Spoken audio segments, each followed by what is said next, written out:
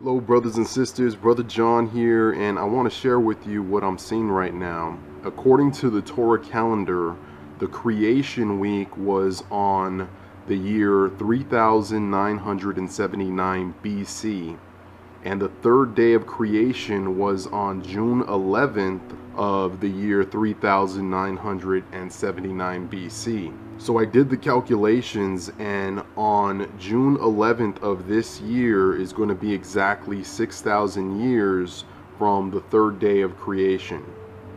Now, I don't know how the Torah calendar figured all these dates out, but if they're correct, then this is huge. This would mean that we are entering into the third day after 2,000 years. And if you remember Hosea's prophecy, it says that after 2 days we will live in the Lord's sight. After 2 days is the third day. And also the third day is prophesied many times throughout the scriptures as the day that the Lord is going to return. And I mean so many times. Just to give a few examples, in John chapter 2 verse 1, it says, "And the third day there was a marriage in Cana of Galilee." The third day is our wedding day. Okay, that's a prophecy there in John chapter 2 verse 1. Also in Exodus chapter 19 verse 11 it says, "And be ready against the third day, for the third day the Lord will come down in the sight of all the people upon Mount Sinai."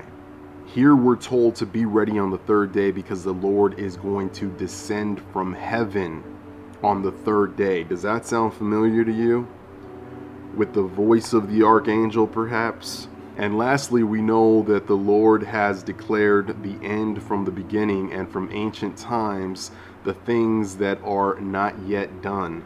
The prophecy of the third day of creation says, "And God said, let the waters under the heaven be gathered together onto one place." In this prophecy here, we're seeing the gathering together of the church.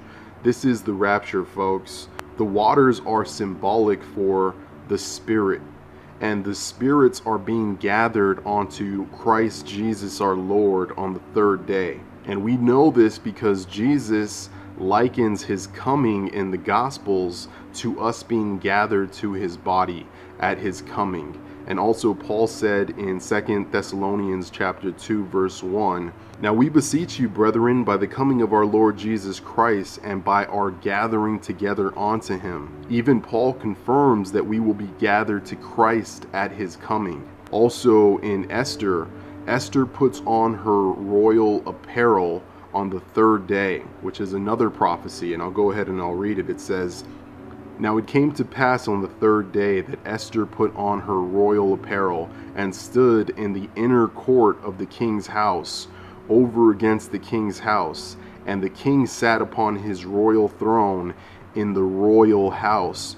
over against the gate of the house." This sounds like us, the church, putting on Christ's righteous robe, his royal apparel, and being brought into the king's house on the third day. What's even more exciting is that June 11th is the 1-year anniversary of the sign of Jonah. A man named Michael, whose name means "who is like God," was swallowed by a whale for 30 seconds, and the whale spit him out alive on June 11th of the year 2021.